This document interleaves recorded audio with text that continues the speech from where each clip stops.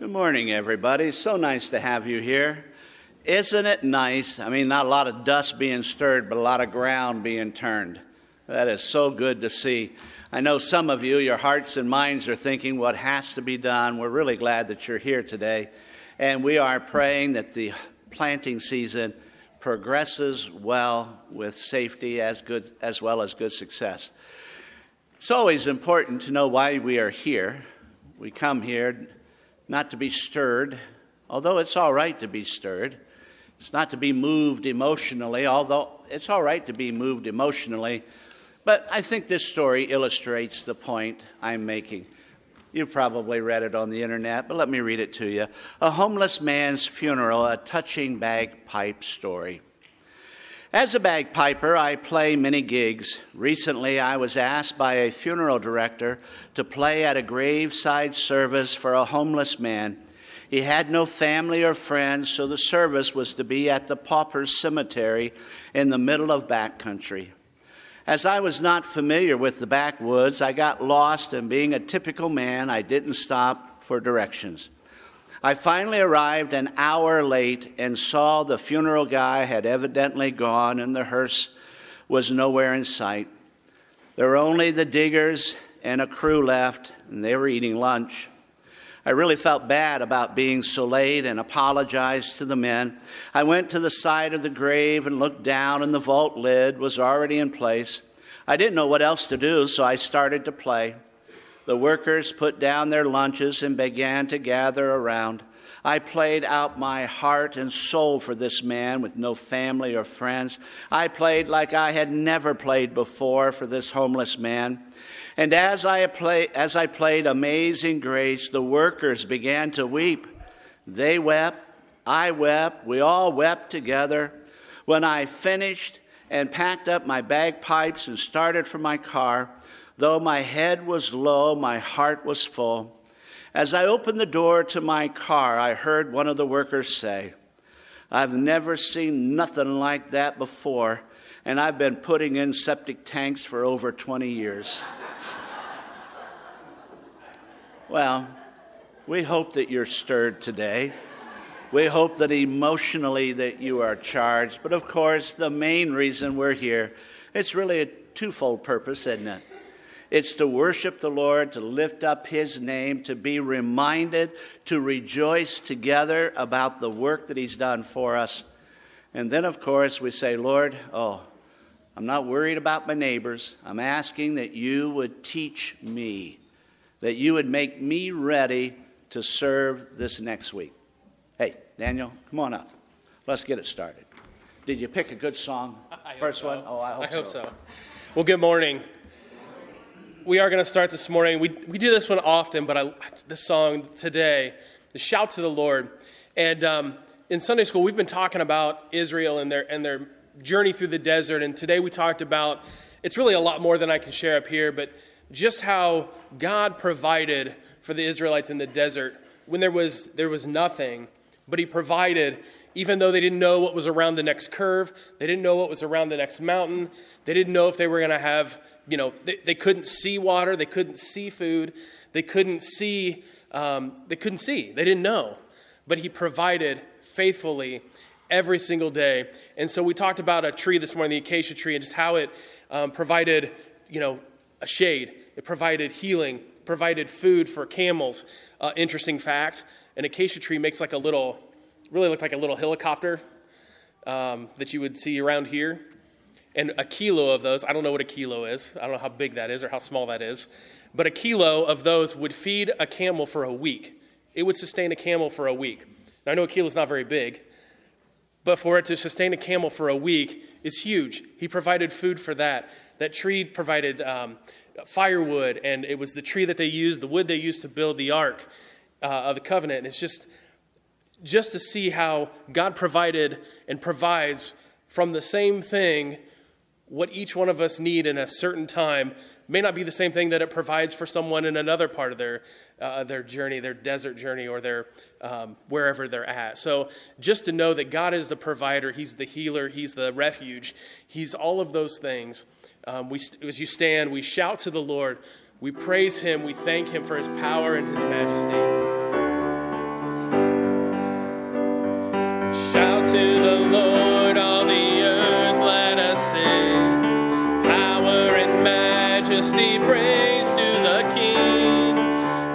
Mountains bow down and the seas will roar at the sound of your name. I sing for joy at the work of your hands. Forever I'll love you, forever I'll stand. Nothing compares to the promise I have in you.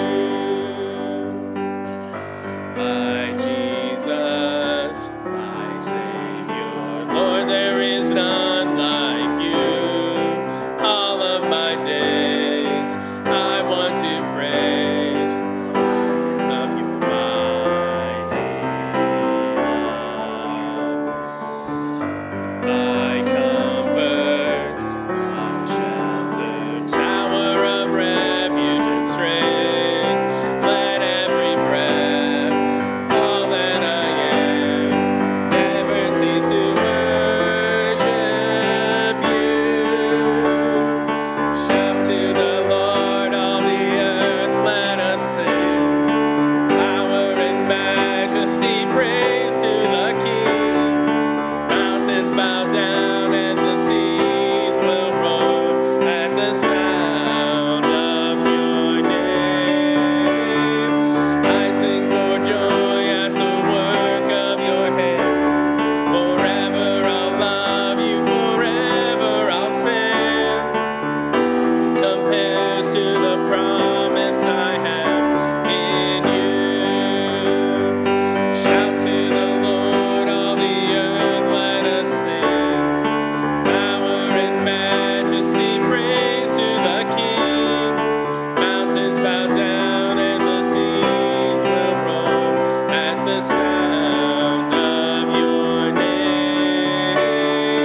I sing for joy at the work of your hands. Forever I'll love you, forever I'll stand. Nothing compares to the promise I have. Nothing compares to the promise I have. Nothing compares to the promise I have in you.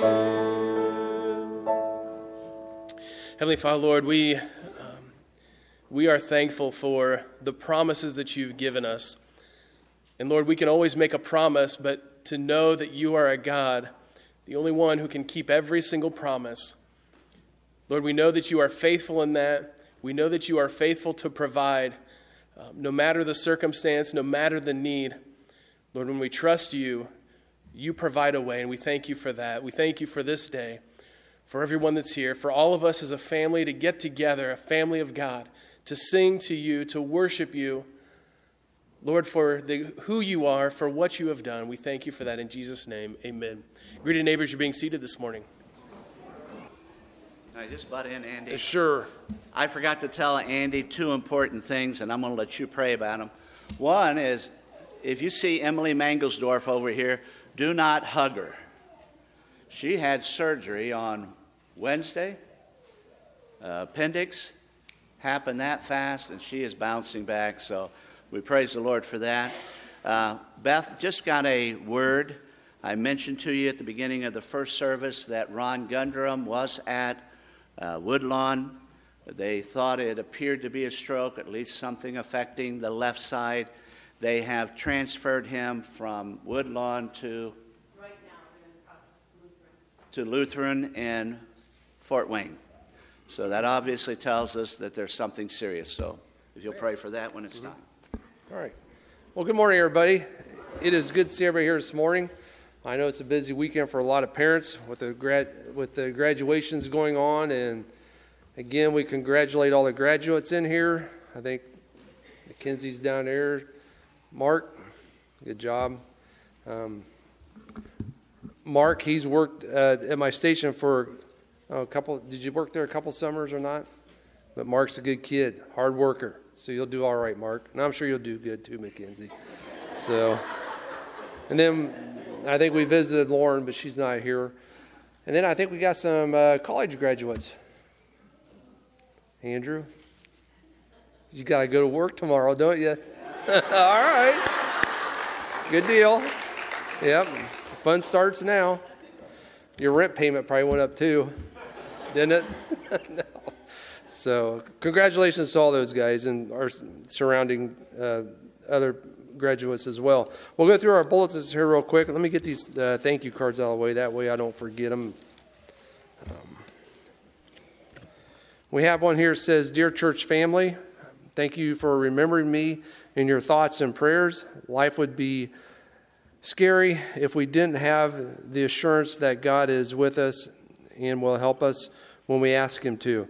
Please keep praying. I still have more tests to do and a specialist to see, and that is love, Kathleen Arthur.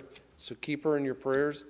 And this is a thank you for, it says, church family, thank you for faithfully praying for Diane and I through the past years of our mother's illness.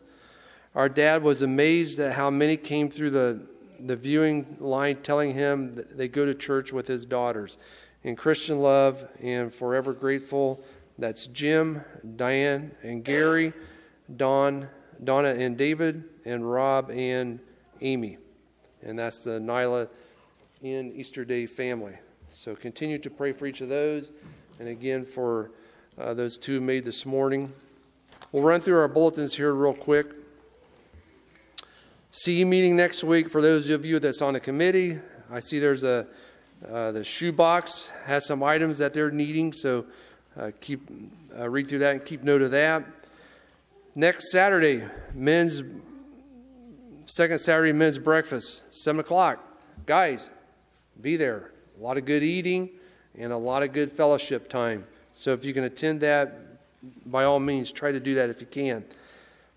VBS is coming up quick, so make note of that announcement. Volunteer sign up is in the lobby. It must be that big bulletin board back there that's outside their doors there. And then registration is available online, so that'll make it pretty easy to sign your children up for VBS and to be a helper. Keep note of the meal train. Let's see. And then also on the back, there's a lot of people on our prayer list, so keep them in your prayers. Are there any announcements from the floor? If not, we'll have our ushers come forward.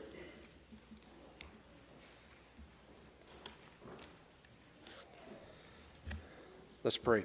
Father, we thank you again, Lord, for this day. Lord, for this time that we could be here to worship you and to praise you, a mighty and a holy God that you are, Lord. A God who has made each one of us, given us life, Lord. Help us to live for you, to serve you, and to honor you in everything that we do in this life, Lord. And Lord, as a church, I pray that you will help us to be loving to our community, to serve you, and Lord, for each of us to be able to use our talents and abilities that you've given us to honor you with them, Lord. And for our prayer list this morning, Lord, we think of Emily, that you continue to help her to recover. And for Ron, Lord, that you would be with him as he's being moved to another hospital, and that he would have the care that he needs. And Lord, for those in our prayer list that are suffering from illnesses, those dealing with the death of a loved one, Lord, we ask that you comfort hearts and give the guidance and direction that you would have them, Lord, to have. And for us, Lord, again, we're thankful for the way you meet our needs and you provide for us. You've given us a great country to live in, Lord.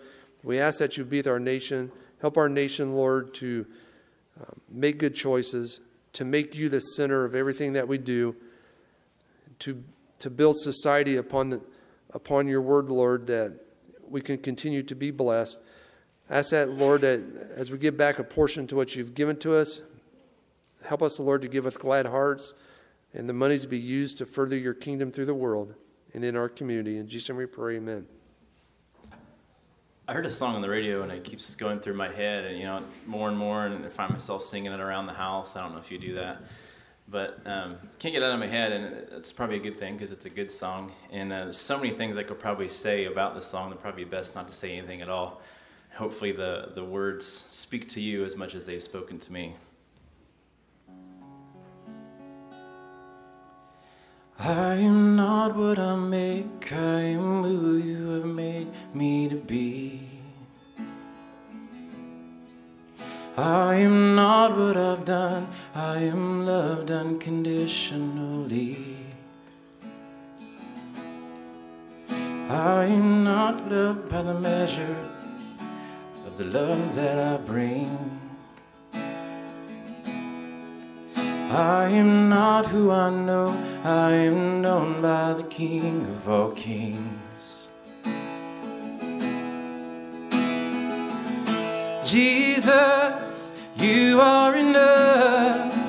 Jesus, you are enough for me. With nothing, I still have everything. Jesus, you are enough for me.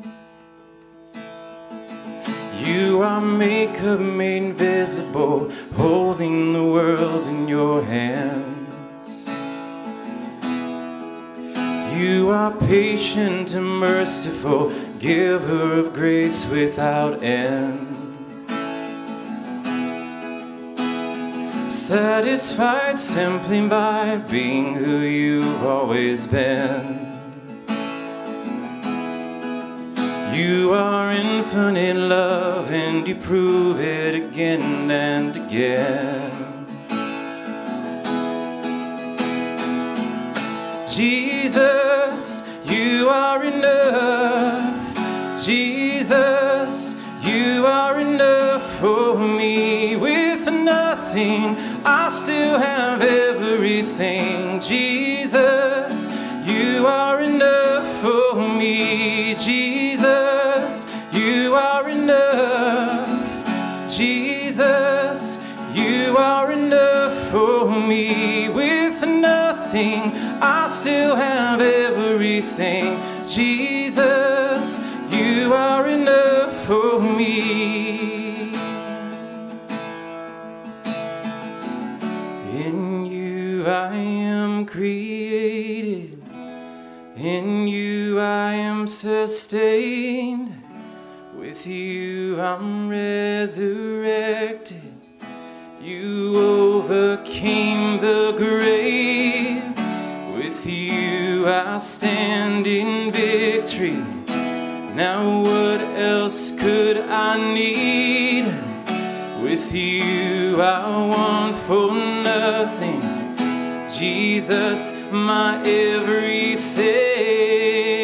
Jesus, you are enough. Jesus, you are enough for me. With nothing, I still have everything. With nothing, I still have everything. With nothing, I still have everything. Oh, Jesus, you are enough for me.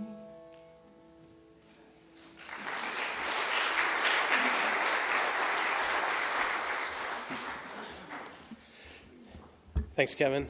If you would stand with us. In my heart there rings a melody. And when we learn and when we figure out that Jesus is enough, when we figure out that we have to have and should have, and what happens when we put our complete faith, trust, and we completely depend on Him, there's a melody within us. There's a song that wells up inside of us because we know that because we can't do it on our own, that He's done it. That there's no other melody, there's no other song, there's no other thing that's sweeter than that. We'll sing 3 verses. I have a song that Jesus gave me. It was sent from heaven above. There never was a sweeter melody. 'Tis a melody of love. In my heart there rings a melody. There rings a melody with heaven's harmony. In my heart there rings a melody. There rings a melody of love. I love the Christ who died on Calvary, for He washed my sins away. He put within my heart a melody, and I know it's there to stay. In my heart there rings a melody. There there rings a melody with heaven's harmony. In my heart there rings a melody, there rings a melody of love. 'Twill be my endless theme in glory, to angels I will sing. It'll be a song with glorious harmony when the chords of heaven ring. In my heart there rings a melody, there rings a melody with heaven's harmony. In my heart there rings a melody, there rings a melody of love. And if you're able to remain standing, redeemed. Redeemed, how I love to proclaim it in every moment of every day. When we realize that we are redeemed, that what our destination, that what we were going to be, that we deserve death and everything that's not life and everything that's not a presence with God. When we realize that we've been bought back into life, we've been brought out of death, we've been brought out of that and into eternal life with Christ, with God, for eternity, forever and ever. What a great feeling and what a great thought. And we sing because we're redeemed. Redeemed, how I love to proclaim it. Redeemed by the blood of the Lamb. Redeemed through his infinite mercy. His child and forever I am. Redeemed, redeemed, redeemed by the blood of the Lamb. Redeemed, redeemed, his child and forever I am. I think of my blessed Redeemer. I think of him all the day long. I sing for I cannot be silent. His love is the theme of my song. Redeemed, redeemed, redeemed by the blood of the Lamb. Redeemed, redeemed, his child and forever I am. I know I shall see in his beauty the King in whose law I delight, who lovingly guardeth my footsteps and giveth me songs in the night. Redeemed, redeemed, redeemed by the blood of the Lamb. Redeemed, redeemed, his child and forever I am. Amen. You may be seated. Kids, second grade and younger. Not younger, second grade to four-year-old, I think. Yeah, anyway. Yeah. And that is this year's, this is a confusing time of year, isn't it? Because most of them are thinking they're third graders, but we still have you as second graders for a little bit. Next week, if our seniors are able to be here, if not in the weeks that they are with us, we'll be giving them a Bible from the church. But for our seniors this year, this is Graduation Sunday. Now, if you've looked through the notes a little bit, you see some statistics and you might think, oh no, this is going to be one of those messages where we talk about how bad teenagers are. How many feel better when we have messages like that? It is not that kind of a message, all right? So we'll get to that in a little bit. But it is a really serious message. We've been walking through time as our Savior has been working through his public ministry, his public presentation. He's been, by way of his miracles, proving to the people of Israel, I am the Messiah you have been expecting. I mean, his miracles have gone from just little things being done in private to the raising of the dead. Everybody in the town, everybody in the nation is talking about Jesus. They're even whispering about him in the palaces and wondering what is really important to this guy. He seems to talk about a lot of different things. He talks about the kingdom that is to come. And now he's talking about going to Jerusalem. He's even predicting his own death. More than that, he's predicting his burial and his resurrection. So we are now in the last year of his public ministry. Christ is now focusing on a number of important topics. This is one of those topics that's mentioned more than once. I mean, it's understandable that Jesus would preach a similar message in one community and then go and preach it at the next community as well. But it's apparently a topic that he spoke of often. So let's take a look at it. Today's Bible Bank. About that time, the disciples came to Jesus and asked, "Who is the greatest in the kingdom of heaven?" The disciples were believing that Jesus would be the sitting king on a throne, and they wanted to make sure they had their place, solidified. You can imagine how Peter, James, and John must have been thinking. They have just witnessed the transfiguration, thinking, we're the only three here. It's obvious that we are the three who will be sitting on his council table, sitting there giving advice to the Lord Jesus. That never changes, does it? We think we can do the same. Jesus called a little child to him and put the child among them. Then he said, "I tell you the truth, unless you turn from your sins and become like a little child, you will never get into the kingdom of heaven. So anyone who becomes as humble as this little child is the greatest in the kingdom of heaven. And anyone who welcomes a little child like this on my behalf is welcoming me. But if you cause one of these little ones who trust in me, to fall into sin, it would be better for you to have a large millstone tied around your neck and be drowned in the depths of the sea. Beware that you don't look down on any of these little ones, for I tell you that in heaven their angels are always in the presence of my heavenly Father." Our message today is talking about youth. You notice the title. It's kind of a strange title. It's a quote from Matthew Henry.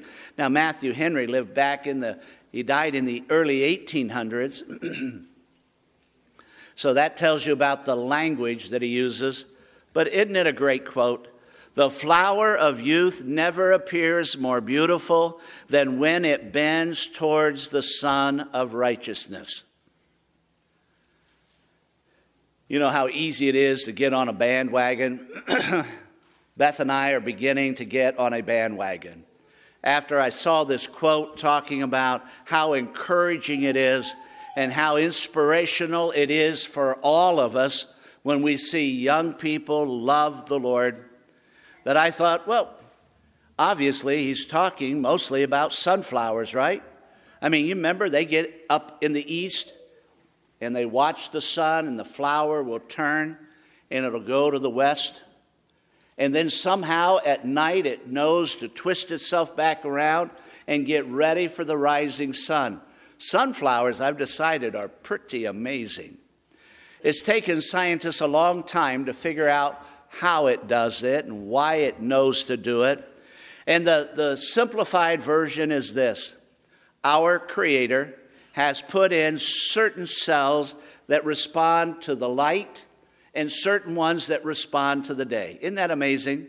So when the flower is turning, those two cells are fighting and not really cooperating with each other so that the flower turns and then comes back and goes the next day, time and time again.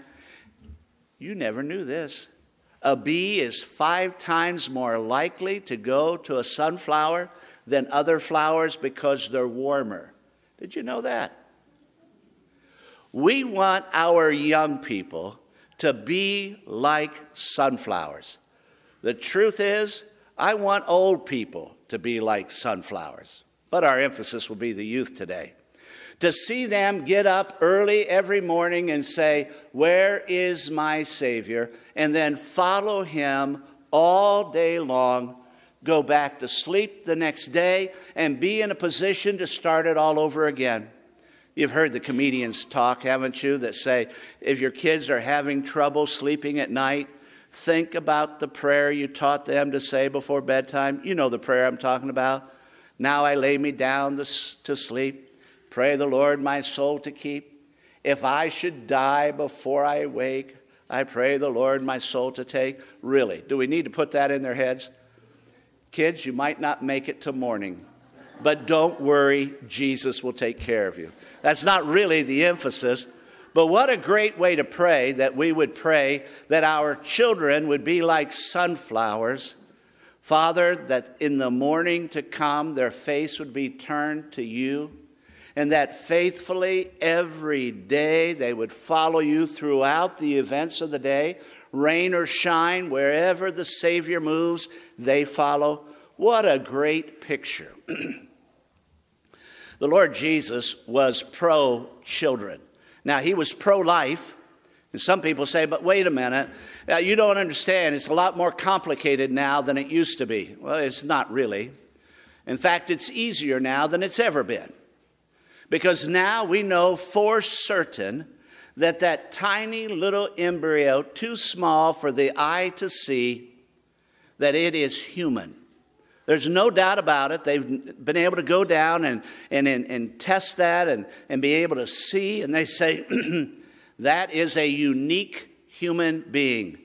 In the simplest little physical form, it's a human being. And scientists have decided without any hesitation that it is alive. It is growing and it is human. Should you protect something like that, somebody like that? Well, I know you have bad days with your kids, and you might have serious thoughts about doing some terrible things, but the truth is what keeps you from doing it is, one, you know they're human, right? Two, you know they're growing. You would never get upset and be rid of a child at any stage. Bible says you don't do it in the pre-birth stage. No. Children are gifts. They are treasures. They are to be valued above anything else because Jesus said, listen, this little child, the Father hears and sees what's going on. The angels of this child, we don't know what that means exactly, but the angels watch over that child. What a tremendous story the Lord gives us. He goes on.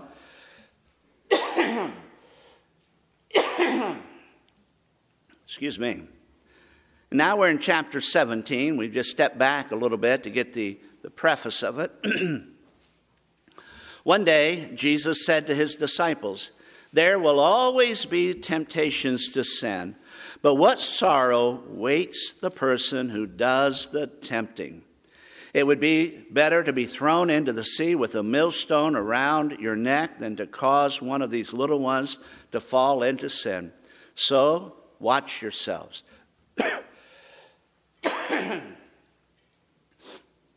Remember years ago I told you I was taking medication that made me prone to cry?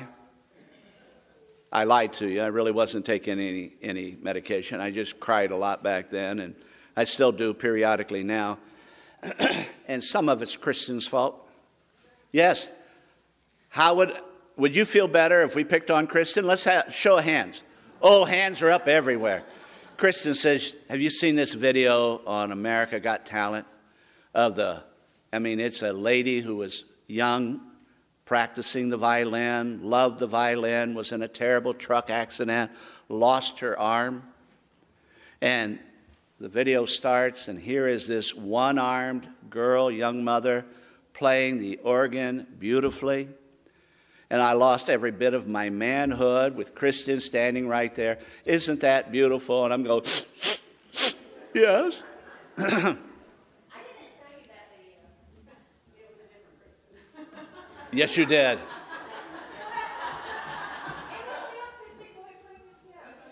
Oh, after Kristen didn't show me that first video, well, it's because of you. It's still your fault. Because she showed me the one of the autistic child singing and playing the piano, and after she left, over on the sidebar, was the other one. Hey, let's just get it set right now. Daniel, you're with me, aren't you? It's Kristen's fault. Aaron showed it to me. Is it Aaron's fault? Yes, it's Aaron's fault. Well, anyway, better take some medication for my memory. But anyway, I do apologize. I am taking some medication, and it seems to be a side effect of that. But getting back to our story, if we could ever do that. Jesus says this is a big deal. How you view children and how you treat children and how you care for them. It goes without saying that one of the things that we want to be known for in our church is we want to be known as a church where we value children, where we will spend any amount of money that is necessary to take care of our children. We don't do that to grow a church. We do that because this is the heart of our Savior. That young people would grow up and make decisions early in their life, and that they would follow the Lord all the days of their life. This week I heard someone give this testimony. I've heard it before, so have you. If I had my life to live all over again, I would have started with the Lord. Because He's done so much for me as an adult. I only wish I had started young as a small child. There are some very disturbing statistics. Today's youth in our society. And when I first read these, I thought, how discouraging. And then I realized I'm reading them the wrong way. During the basketball game, somebody gets up and they don't say, well, the player at the free throw line has missed 38% of his shots. They don't say it that way. They say the positive, don't they? The man getting up to bat has struck out over 70% of the time. We don't say that. We say, no, he's batting a .248. Sometimes when we read these statistics, we look at our young people and we think, they're all terrible. No, we've got some young people in our church who are outstanding. Oh, I mean, they're young, they're inexperienced, they've made their mistakes. How many's been on that side of an issue? But we have young people, we have watched them, we have many now that we are watching, and as they grow, as we see them follow the Savior, the Son of Righteousness on a daily basis, we need to celebrate that. So here's how we read these statistics. You see the source on these. These are probably about 2015. Instead of saying 3/4 of U.S. high school students have drunk alcohol, used other drugs, and smoked cigarettes, instead think about this. 1/4 never have. How many people play basketball? Oh, millions. How many will be playing in the NBA Finals? Only a few. And we celebrate the few. We rejoice at their success. So rather than read it 3/4, let's read it as 1/4 of U.S. high school students have never had alcohol or used drugs, smoked cigarettes. Instead of 2/3 of high school students have taken more than one substance which is addictive. Think about this. 1/3 have not, and the number can increase. That's why we invest in our young people. Do we know that so many of them will fall away? Oh, we know that. We have a long history. This church has been in existence since 1853, and we have seen as a church through those generations, literally 1,000 walk away and never come back. But why do we keep doing what we're doing? Because there are a few, and our Lord said that there are only a few that respond to the call of the gospel. There will only be a few that will live for the Lord Jesus, and we survive and we thrive for the benefit of those that God will call to Himself. What a great work we're a part of. The statistics go on. Among high school students, alcohol is the most solely favored addictive substance, followed by cigarettes, marijuana, prescription drugs. If we could just say a word right here. And I understand that there's not a verse in the Bible that says specifically, thou shalt never drink. I wish there was. If there was a verse like that, I would jump on it all day long. There is a verse that says, never get drunk. There's a verse that says that. But like many of you, I have seen the awfulness that alcohol brings into a family. It looks like a friend. For some people, it's a social friend. We need to pray for our young people this season, because they won't tell you where it is, but it's happening all over.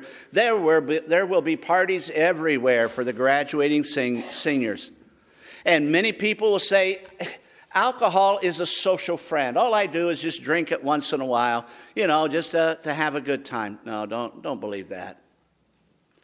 There are many of us who can testify that alcohol was viewed as a friend, has become an evil, wicked master. And can I tell you what it does? It steals, it kills, and it destroys, because it is the work of the enemy. The addictive nature of that. Well, we've got to go on. That might be a little bit of a hobby horse. But instead of reading that 13% of kids who admitted to have had sexual experience by 15, let's remember that 87% have not. Instead of seeing that 7 in 10 have already had immorality as a part of their life before age 20, think about it as this way. 30% have held the godly standard. Instead of 1 out of every 5, how about 4 out of 5 teenage girls are not at risk of an unplanned pregnancy?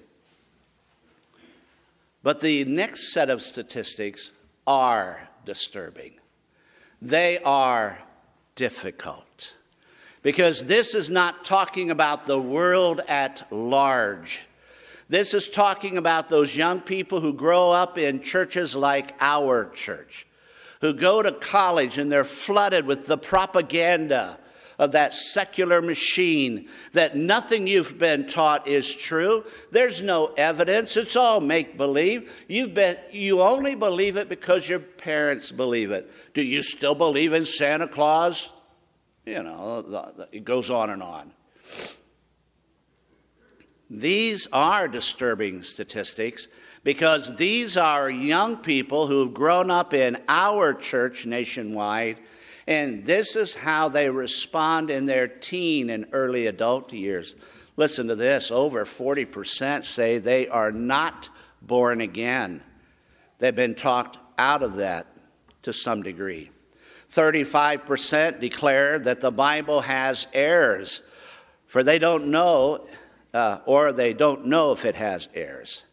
45% say homosexual behavior is not a sin, or they don't know if it is a sin. 40% believe gay couples should be allowed to marry and have legal rights. Now, that's a tough issue. I'll mention to you, because our family is probably reflective of your extended family. Almost every family now has a situation like this in their extended family. A niece, a nephew that's involved in a same-sex relationship or marriage. The Bible says we do not celebrate that. Do we love the individuals? Yes. Are Christians called to be harsh and rude? Never. Do we treat them with genuine affection? Yes. Should they be able to say, the people who love me the most are the people who are against the way I'm living? Yes, that's true for this sin as it is all other sins. But our young people are being pressured by the world they live in, and it's not just the issue of this. The real pressure is, don't believe the Bible to be God's word. Don't build your life on this book. There's a better way. And you know what? There is a way that seems better. But guess where it ends? It ends in death and destruction. These are disturbing statistics that our young people growing up in our churches, going through our programs, are turning their back on the Word of God. What do? We do more. That's what we do. We invest more. We serve more. We give more. We don't criticize. Anybody can do that. We do not have the spiritual gift of criticism. We need people who will serve our young people, because the Lord Jesus said, you've got to look at this child. You want to know what the kingdom of God is like? It's this kind of humility. It is this kind of innocence. Wherever that is threatened, the church ought to be there protecting the children. Goes on, it says 20% say that other books other than the Bible that are inspired by God, and 65% believe that if you're a good person, you will go to heaven. Those are Christian kids, or at least we would have called them that, growing up in evangelical churches. Well, let's look at today's observations. A couple of things that are so important. You notice what it said in verse 18, didn't you? Who is the greatest in the kingdom? Jesus said, I tell you the truth, unless you turn from your sins and become like little children, you will never get into the kingdom of God. The proud hypocrite cannot be saved. The proud hypocrite cannot be saved. We're always hearing about the hypocrites. If there's a certain pride that you have that says, I'll do it on my own, I'm better than most of the Christians I know, that doesn't matter one bit. Because Jesus said, unless you are like a little child, unless there's a humility about you, you cannot enter the kingdom of heaven. No one stands before the cross with their shoulders back and their chin high. If that's the way you stood before the cross, you received nothing from the cross. The way you go before the cross is you drop your head and you go to your knees, and more than that, you go to your face and you say, God, I don't deserve this, that Jesus would have died for me. And now I can't think of anything to do except fall and say thank you. I believe that you died for me, Lord Jesus. I believe that the promises of God are mine because of what you have done. There's no proud Christians. There are sinful Christians who are proud, but there are no good, proud Christians. Humility is what is elevated. Well, what else did we learn? That the church must fight for the kids. Anybody who's against kids, we're against them. Anybody who's for kids, well, we're going to be for them. Our goal is not to help our children become the best athletes. Our goal is to help them know the Savior. We want them to not only know him at an early age, but follow him all the days of their life, just like the sunflower. Every day following the Son of Righteousness. What else did we learn? Number 3, the church must prepare its kids for Christian adulthood. That's why we've selected the curriculum we have in Sunday school. That's why we challenge our young people. Be in a regular routine of reading your Bible and studying. And do you know how best to help in that matter? We don't need your help in buying more books. We need your help, adults, by setting the standard. By not only doing it and being seen in the process of humbling yourself before the Lord on a daily basis, but to speak of what God is doing in your heart.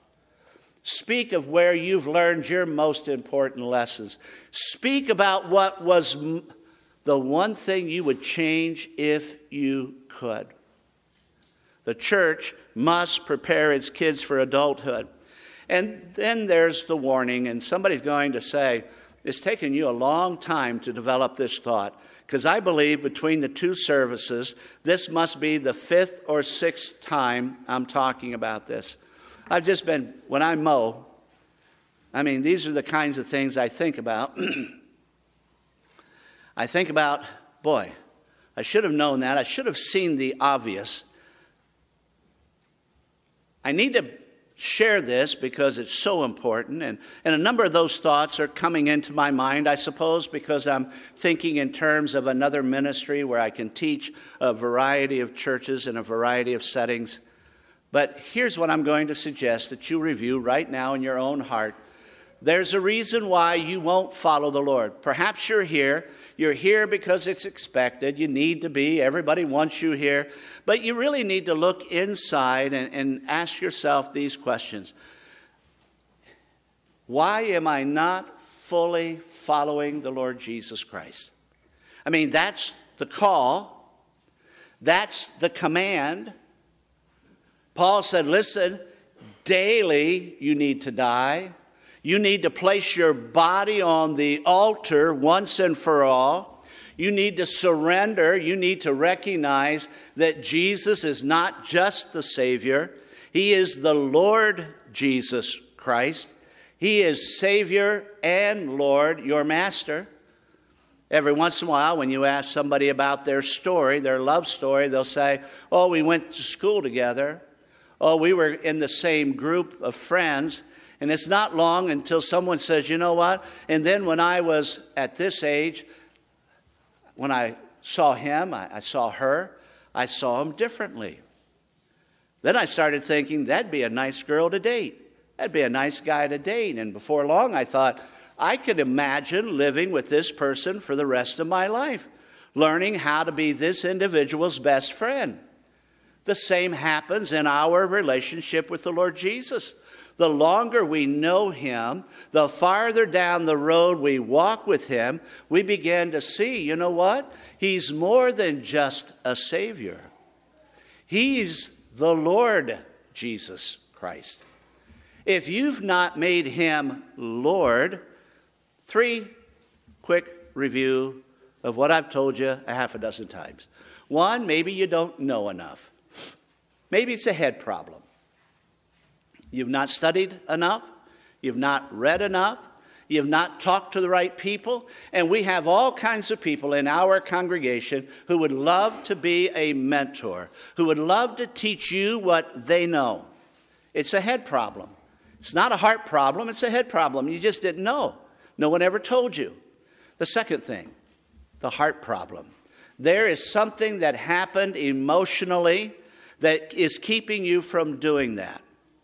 Maybe it's I've been so disappointed by Christians. Maybe it's I thought I had all of this once and then it disappeared. It left me. It abandoned me. You don't understand the kind of home I was raised in. There's something in the heart that says, I don't want what God is offering. His very best gift, I don't want it. Can you imagine any of our seniors who are graduating? Many of you will be at Mark's. Mark, try this and see what kind of a response you get. When they come in and hand you the envelope, you just say, no thanks, no thanks. No, I don't really want your envelope. I don't need it. No, please, stick it right back in your pocket. If you do that, guess what we're going to think? You're nuts. That's what we're going to think. Because you should want the gifts that we are bringing. We're not forced to. We want to give these seniors gifts. The Lord says, I want to give you my best. Why won't you receive it? Well, there's something in your heart. There's something in your heart that's caused you to say, no, I don't care how good it is. I don't want it. And then the other problem is your hands. Many times we do not want the best that the Lord offers us because we've already got plans to do things that are wrong. These hands are going to be busy serving us. We're going to do the things that we want to do. We don't want anybody else telling us what we can and can't do. So why have you said no? Is it your head? Is it your heart? Is it your hands? Would you close your eyes and bow your heads, please? It's the right time to consider the call that God has on your life. It might be you're saying, you know what? I don't know anything about what you're talking about, but I'm saying yes, Lord, work in my heart. Work in my mind. Help me to see what's really important. Help me to know the truth about the life you've planned for me. It might be that you need to put something at the cross and leave it there. The hurt, the guilt, the shame, the bitterness, just leave it there. You don't need to carry that. No, you can't receive something when your hands are already full. Maybe it's just you're not willing to say yes to him and no to your own selfish desires. You know, nobody can make you do that. Nobody can pressure you into doing that. That's a decision that you need to make. Father, as we come at the end of this service, I am so pleased to see how many people listen and are engaged. Lord, we know that there are so many issues that we deal with on a daily basis. But Lord, nothing is more important than these core issues. Do I know the Lord Jesus as my Savior? Am I walking, following him from day to day, every day? Father, I'm asking for our young people in particular, our children, our teenagers, our graduates, our young adults, Lord, that you would convince them, that you would prove yourself to be true, that they would say yes every time the challenge is given. Lord, we want the best for them, and we know by sometimes negative experiences that this is the best. So, Father, all of this we ask for as we pray in Jesus' name. Father, we do remember our good brother, Ron Gundrum.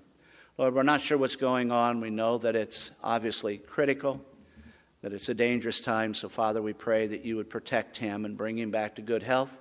Lord, we understand that there's a day that you call any of us home. But, Lord, in waiting for that day, this is what we pray for. And we do all of this praying in the name of the Lord Jesus Christ. Amen. Hey, I've had a change of heart. Preaching that sermon, I've had a change of heart. I agree with Daniel. She's never done anything wrong. Want to give a testimony, Daniel? Amen is all we need to say. God bless you guys. Have a great day.